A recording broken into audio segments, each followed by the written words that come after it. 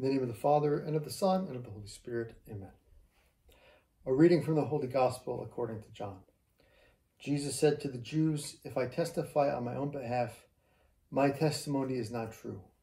But there is another who testifies on my behalf, and I know that the testimony he gives on my behalf is true. You sent emissaries to John, and he testified to the truth. I do not accept human testimony, but I say this so that you may be saved. He was a burning and shining lamp, and for a while you were content to rejoice in his light. But I have testimony greater than John's. The works that the Father gave me to accomplish, these works that I perform testify on my behalf that the Father has sent me. Moreover, the Father who sent me has testified on my behalf.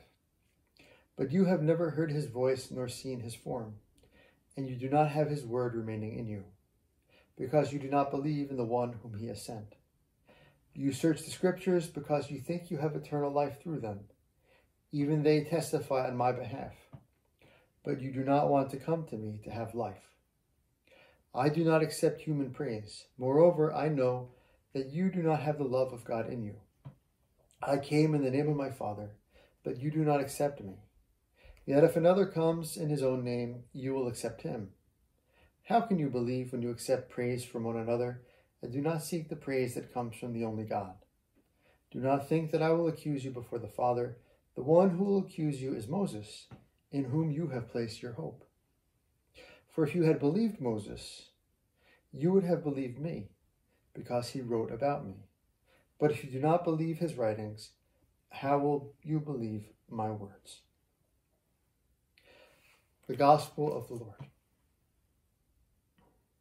Among other things in today's Gospel, Jesus speaks to us of the life that he's come to give us, the life that he promises us if we approach him, if we open ourselves up to him.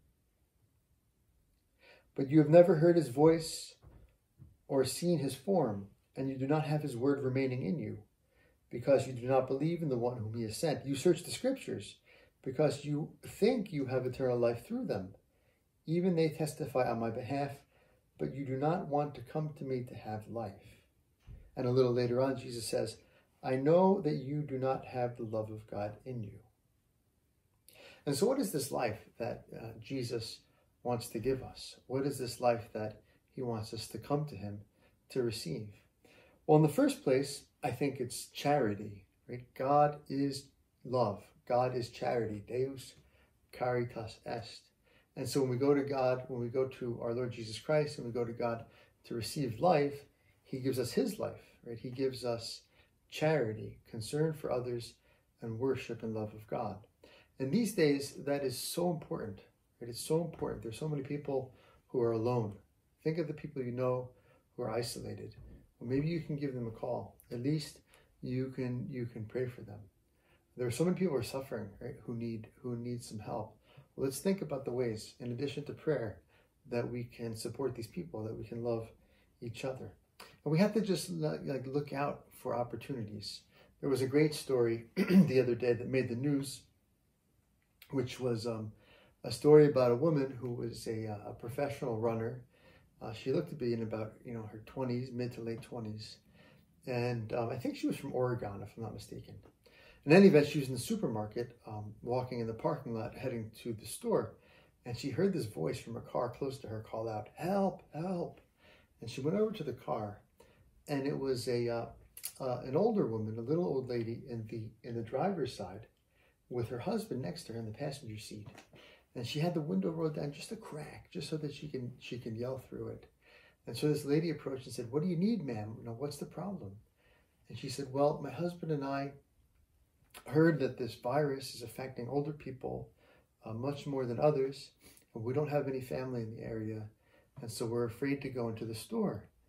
And so this lady said, "Well, how can I help you?" And she said, "Well, if you take this $100 bill and this grocery list, if you could buy the groceries for us, that would be great." And so this lady said, "Sure, of course I'll do that." And she goes to the store, she buys the groceries, she brings it back out to the car, puts them in the back seat. And then she goes home and she thinks, well, maybe I should post about this, right? So she posted on Facebook, and it was a huge explosion.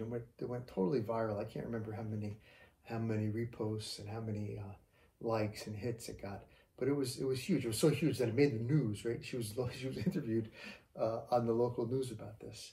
And so these simple acts, people are hungry for charity. People need charity. People respond to charity.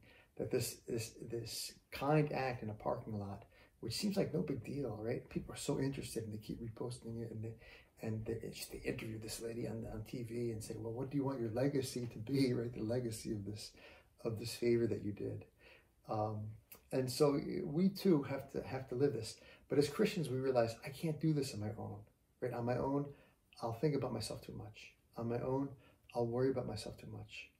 On my own, I'll complain. I'll think about what's lacking in my life and not what's lacking in others, and how I can help them. And so let's open ourselves up to our Lord Jesus Christ today, now, and see how we can live charity in this time that needs charity, that's starving for the love of God, the love of others. In the name of the Father, and of the Son, and of the Holy Spirit. Amen.